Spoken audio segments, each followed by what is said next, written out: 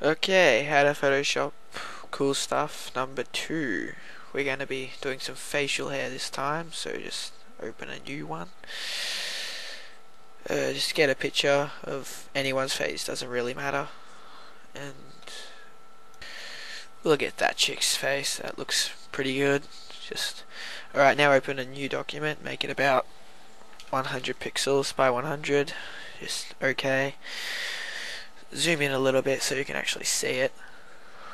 Then grab the pencil tool and just with the normal brush just draw some wavy lines.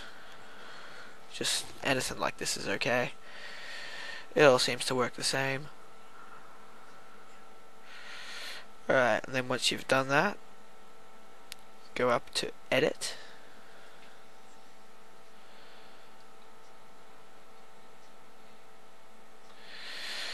Go up to edit and define brush preset. Just name it whatever. I'm going to name mine hair.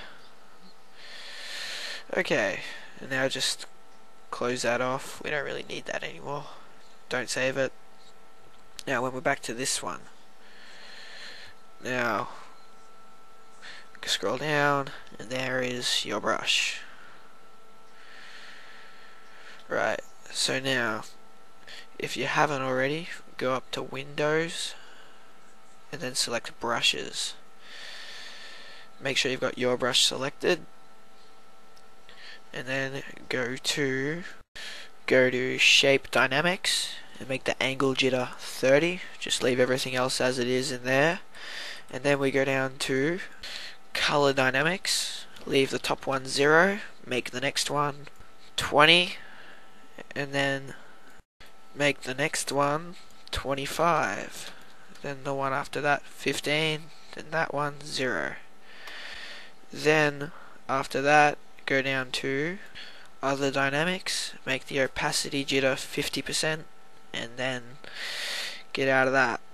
Now make your brush size a little bit smaller. For mine, I'm going to put mine at, I don't know, about 10 or so. Zoom in a bit so you can actually get a good look. Now go back to the brush. Mine's probably still a bit too big, so I'll just make that a little bit smaller. Or that'll do. Alright, make the color whatever the hair color is. I'm just going to stick with black for this one. And then try and draw some facial hair or whatever. I'm not going to do a really great job on this one, but hopefully you can do better than that.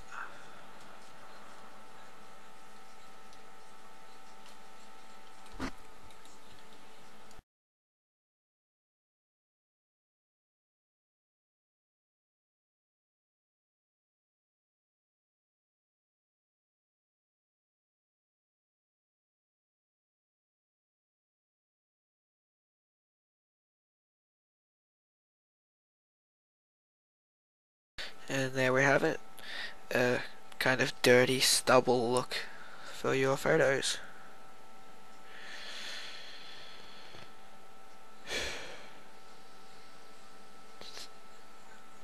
Thanks. Rate and subscribe.